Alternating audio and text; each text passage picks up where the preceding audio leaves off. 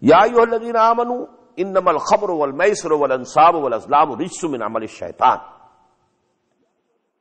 O you who believe, verily wine and gambling and sacrificing to the idols and deciding about things or knowing luck through arrows, using the arrows, this is also a form of gambling.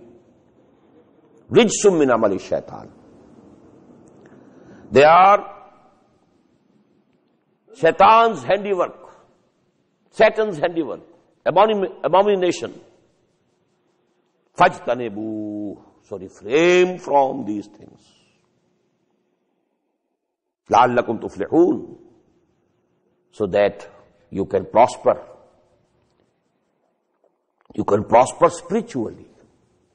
You can prosper in Iman. You can go higher up from Islam to Iman or from Iman to Ihsan. إنما يريد الشيطان أن يوقع بينكم العداوة والبغضاء في الخمر والميسر. Now there were 4 things in the former ayah. Repetition is coming only for 2.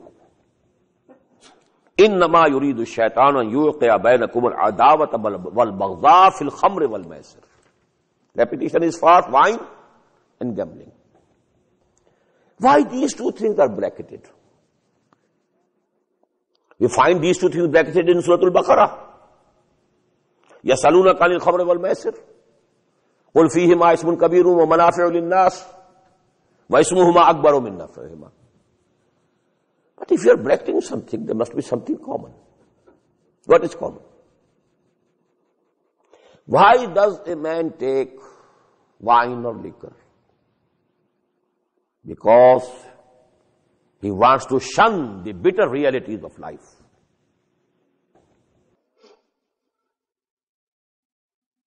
Just take it. You are not ready to shun. You are not ready to face the bitter realities of life. मैं कदे की राह से होकर गुजर गया, वरना सफर हयात का बेहद तवील था. The easy way. And what is gambling? Shirking hard work. Not trying to earn through hard work. Just by chance. Dao lagao. Both things are common. Shunning the bitter realities and shirking hard work. One is khamr, the other is gambling. And the other thing which is common has been given here. إِنَّمَا يُرِيدُ الشَّيْطَانُ أَن يُوقِعَ بَيْنَكُمُ الْعَدَاوَةَ وَالْبَغْضَاءَ. Verily, Satan wants to precipitate amongst you hatred and enmity. When you are not in your senses, you don't know what you are saying. So there will be disputes. You will quarrel. You will be shouting. And you know, this thing can sow the seeds of some permanent enmity also. In the same way, gamblers. If one is losing it, now he becomes furious. And what happens, in the gambling dens? Most of people know. Because if somebody is earning and he has worked for it, although he has earned something from you, okay, you don't grudge. But when you see he is earning without any labor, I am losing without any fault of mine, then he is enraged. إِنَّمَا يُرِيدُ الشَّيْطَانُ أَن يُوقِعَ بَيْنَكُمُ الْعَدَاوَةَ وَالْبَغْضَاءَ فِي الْخَمْرِ وَالْمَيْسِرِ وَيَصُدَّكُمْ عَنْ ذِكْرِ اللَّهِ. And he wants to bar you from the remembrance of Allah, وَعَنِ الصَّلَاةِ, and from the salah and the prayer. فَهَلْ أَنْتُمْ مُنْتَهُونَ. Now this is a very stern way of addressing. How are you stopping or not? Because this is the final, pronouncement regarding wine in Quran. وَأَطِيعُوا اللَّهَ وَأَطِيعُوا الرَّسُولَ. And obey Allah and His Messenger. And obey His Messenger. وَأَحْذَرُوا. Hizr is protection.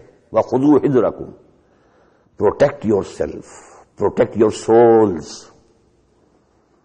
If you disobey Allah and His Messenger, you are putting yourself in disaster.